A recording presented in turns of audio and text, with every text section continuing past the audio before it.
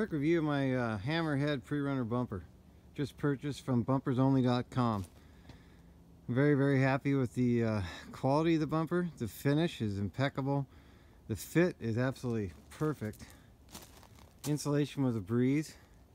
Only con I had was on the license plate here, there's no place to attach it. Underneath that license plate there is a cutout, a logo cutout. So what I did, I just put a couple extra holes in the license plate and used that cutout because I sure as heck wasn't going to drill a hole in my new bumper. Running 285s on here. I really don't think you should go bigger than that. You can run them stock.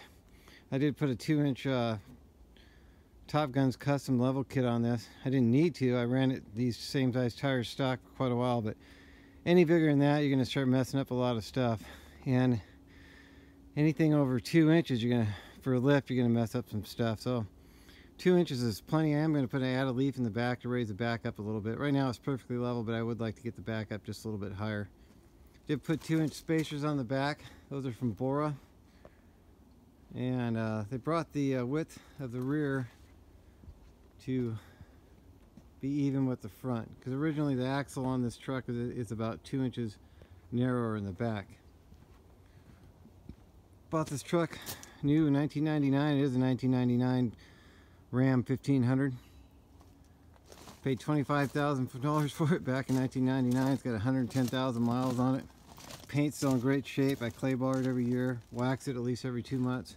Been in my garage. Still got the original bumper on there. It was chrome. I sanded it, painted it. That was a lot of work. I won't do that again. I'm saving up. I'm going to get a new Hammerhead bumper in the back to match the front whenever I can afford it. Put new Bilstein shocks on there, 4600. And the ride is just incredible. Can't say enough good things about those shocks. I had Ranchos on there. They were gone in 2 years. They basically just fell out.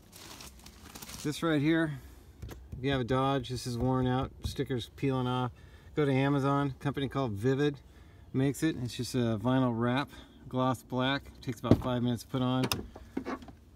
Dash skins for a new dash. If you have a Dodge, your dash is all cracked and falling apart.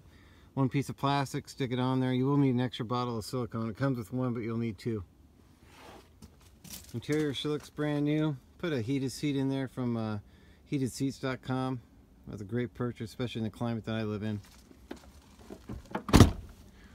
Overall, I'm very happy with the bumper. Really set the truck off.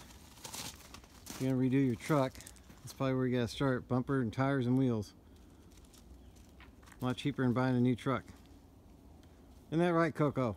Coco, what do you say to that?